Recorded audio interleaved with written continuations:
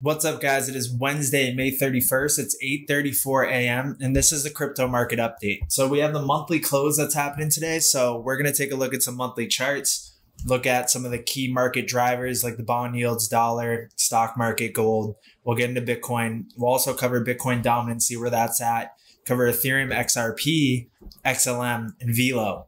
So if you're new here, subscribe, hit the notification bell, get updated in real time when we drop these market updates, newsletters, and deep dives. Also, there's an important conference today that we're going to cover later today for our deep dive video. So definitely subscribe so you can get alerted when we drop that. So right into it. If I go to the monthly chart for the bond yields, we have the sell warning still no sell now yet. We still don't have the sell now yet. We'll see how we open up the month tomorrow, but right now still no sell now. We're kind of ranging in between that zone and we've yet to get above that 786. So if we go to the monthly right there, you can see the 786 right here. That's around 3.894%. So until we get above that point, there's no need to panic. We're below it right now, and we really want to see the 3.25% kind of get broken there. That's that support.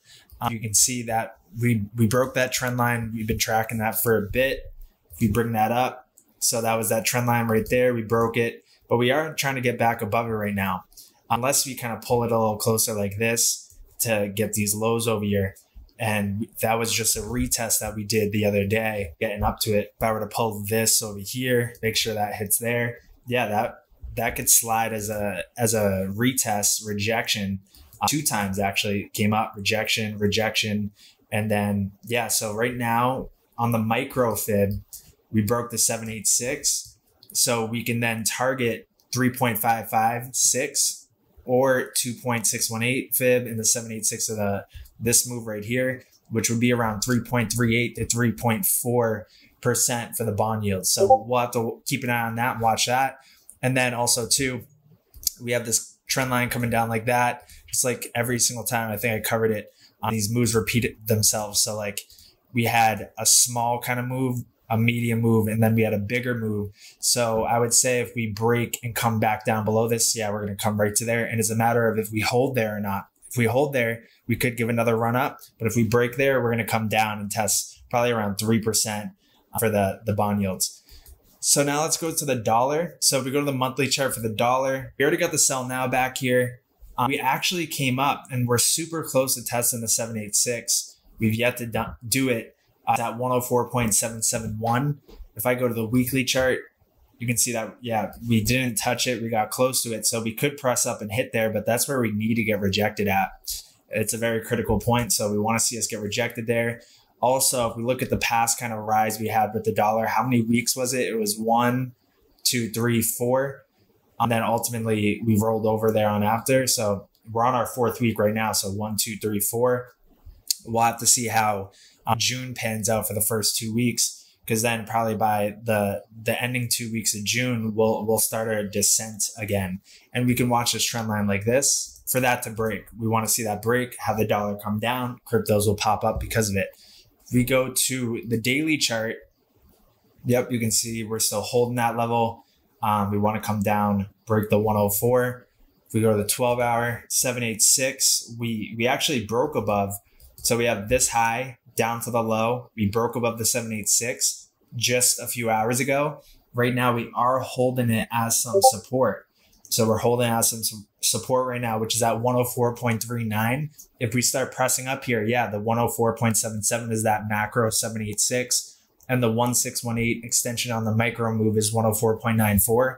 So that's that zone we want to get rejected by if we keep pressing up right here, which is not too far away. Definitely not too far away. So that's where we want to get rejected at. I would say this zone right here if we do keep pressing up. If we look at the momentum is starting to kind of wane over. We're still up here, so we need to see a cross down below the 80 line, just like back here when we saw the cross down below the 80 line. That was the start of the momentum turning for the dollar. We still need to see that over here. We go to the 6-hour chart, get on a little micro time frame. We do have the MACD flip red. We do have the TSI actually cross down.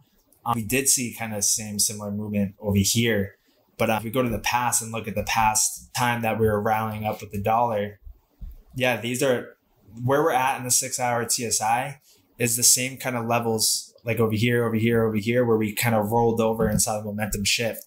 So I'm expecting that to be the case pretty soon here for the dollar. We just need to see some follow through. We can just get a nice break below like 104. We can break below 104, then we're going to have a more sustained move to the downside. If we go to the 12-hour chart, we have the prepare to sell soon signals. We haven't had a dollar prepare to sell soon on the 12 hours since we topped here in September of 2022. So this is pretty big, because when the dollar ultimately does get that 12-hour sell now signal, it's likely we're going to have a mean move down. So we're going to have to watch for that in the Discord. So if you're not in the Discord, the link will be on the bio. We have the dollar signals rolling through there. Check that to see when the dollar flashed that 12-hour sell now signal. If we go to the NASDAQ 100, US NAS 100, we're on the 3-day chart. And if we're looking kind of where we're at right now, it's 14,300. If we go to the weekly chart, we actually have some prepare to sell soons. Just like back here, we have prepare to sell soon. But sometimes it actually pans out, like this was the March of 2020 crash. But then there was other times where it didn't. There were just kind of micro kind of pullbacks. But this prepare to sell soon is nothing to kind of glance at. It's something to take note of, because when we get that sell now signal, we could have a more substantial pullback with the stock market. We go to the monthly chart for it. We broke above the 786 of this move. So we had this high down to the low. We broke above the 786. We closed above it on the last monthly candle over here. And then on this monthly candle, we had follow through. So we could target 16,261. And if I was just pulling this fib right here from this high down to the low for the macro, we hit the 702, but that's around 15,100. We can break above there, hold that support. We're going to keep rallying up for the US NAS 100. We could even hit 21,000 around there. Crazy. That would be the case. But yep, so we're going to watch that. And then we have the trend line kind of that we're holding as support on. If we break that, that's a no-go. So we're going to have our eyes on that one. And definitely 13,000 is the level that we want to hold above.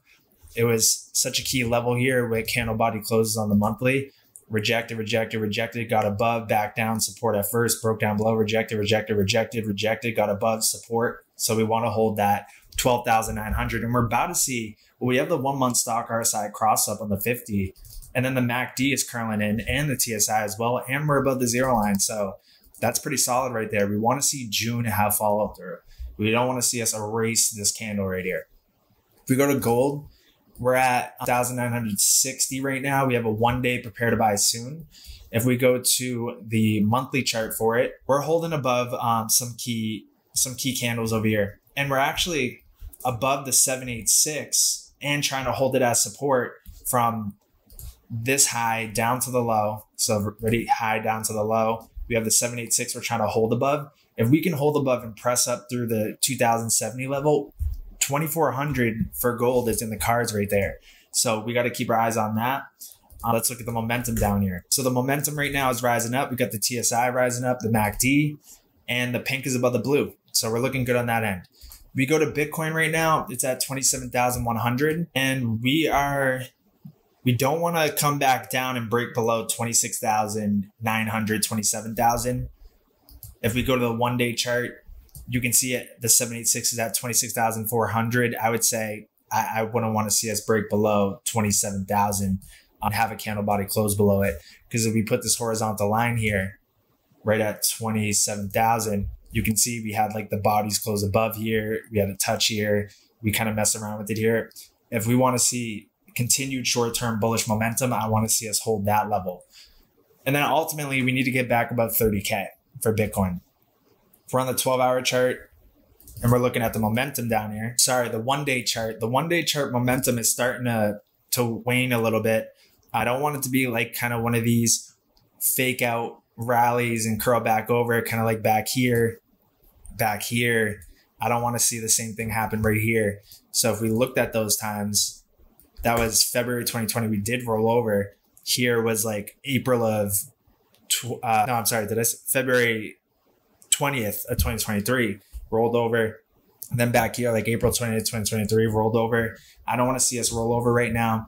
And then also too, if I were to hide those indicators, draw a trend line even, you can see that we kind of touched that trend line as well. So we want to hold the level that we're at, really 27,000. We could go a little lower, like 26,600, something around there, but we don't want to see us go lower than that point like that.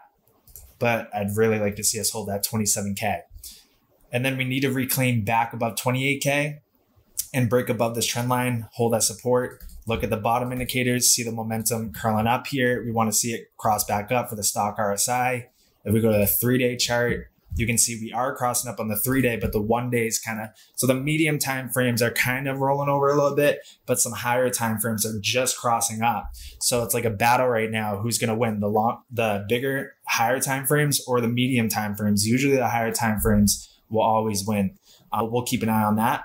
And then if we look at Bitcoin dominance on the weekly chart, we actually are starting to roll over here. So we're seeing the stock RSI getting close to crossing down through that 50 line, and the TSI ready to curl down, and the MACD, and we have the sell warning. So Bitcoin dominance is looking almost ready to curl over here, and we could have a pretty big alt season if Bitcoin can maintain the level where it's at and hold that support. We don't want to see Bitcoin fall and Bitcoin dominance fall. We want to see Bitcoin dominance fall, Bitcoin be flat or go up, and then altcoin season will happen. But this is looking very promising.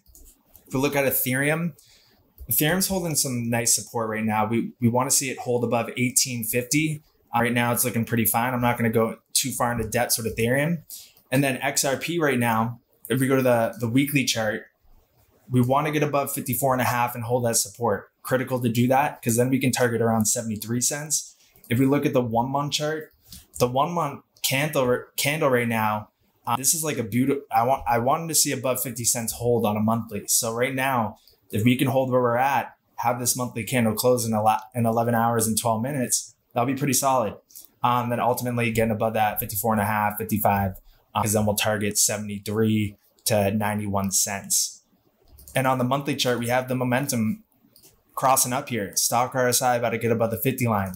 MACD about to flip green. TSI about to cross. It's looking very nice. Looking very nice as far as XRP goes. It seems to me XRP is like leading the market because it's just higher up, closer to these tops here, and the whole rest of the market's not. And if XRP is going to break up through here, it's probably with a positive resolution of the case. And that's good for all of crypto. So I think XRP is leading the way in telling us the future of the whole crypto market. So that's looking solid. That's the 1 month chart. If we look at the 3 week chart, we're rising green in the MACD. We already got the buy now. Stock RSI is up here. That's all good. The pink's about to cross through the blue. We go to the 2 week chart. The pink is about to cross through the 50 line and it's above the blue right now. So it's looking great. And the MACD got another dark green, and the TSI is about to rise vertical. Look at the last time it rises vertical. It's back July 2020, August of 2020, September 2020, which is when XRP was done its bear market bottom, and it did its like 10x from like 15 cents all the way up to over $1.50. So I think we're in the early stages of the big bull run for XRP and the whole crypto market. I just think XRP is leading the way and showing us what the rest of the market's going to do. XLM right now, I think if XRP is going to start to shoot, XLM is going to start to shoot too. And XLM's at a steal right now because it hasn't gone up as much as XRP, but it will follow it. And XLM and XRP are looking strong on all the multi kind of pairing charts that we look at. Plus, Stellar has a 1 month prepare to buy soon. It has a 3 week prepare to buy soon. I think it has a 2 week prepare to buy soon. I already got the buy now. We came to retest back down. If we look at the 12-day, we already had a buy now come in. And yeah, and we're holding on some critical support right now. So XLM is looking really nice. In our group session this week, I'm going to look to see if it's time to really kind of pack our bags with more XLM and XRP and kind of limit and kind of just consolidate more into some select coins here. But I think XLM is going to hold on the 10-day, the stock RSI 50 line. I think we're going to see a cross up. I think we're going to see the TSI start to go vertical, just like XRP was starting to go vertical, right? I think XRP is showing us what XLM is about to do, and XLM's at a steal right now. And yeah, so I think it's looking pretty good. Velo right now, so Velo's at 0.003379. If we go to the 1 week chart, we are about to see a cross up on the 1 week. So I don't think this moves over. I really don't. I think it's just a brief little pullback to then go up to 0.0077, then we'll probably convert back into XLM. But 3-day chart, we have the 3-day buy warnings. We're about to flash the buy now in like 2 days and 12 hours because we have the TSI about to cross up, the MACD is about to flip green. We have the stock RSI crossing up. So that's all looking good. So, and we had a huge volume spike. Huge volume spike in the, right here. That was like what we saw over here when we saw Velo really start to shoot. So I do see 0.007 in the cards for Velo. At that point, we'll swap back into XLM because I don't think XLM is going to shoot to around 18 cents before Velo gets to 0.0077. So ultimately, I think that swap trade is going to do very, very well and at least hit a double over XLM. Convert back, we'll get 2 times the amount of XLM before XLM ultimately does come up to the 18-cent level and higher. So that's what I'm seeing, guys. So that's it for the market update. I'll be doing the newsletters today, the deep dive today, and subscribe, hit the notification bell, get updated when I drop those videos, and I'll see you in the Discord.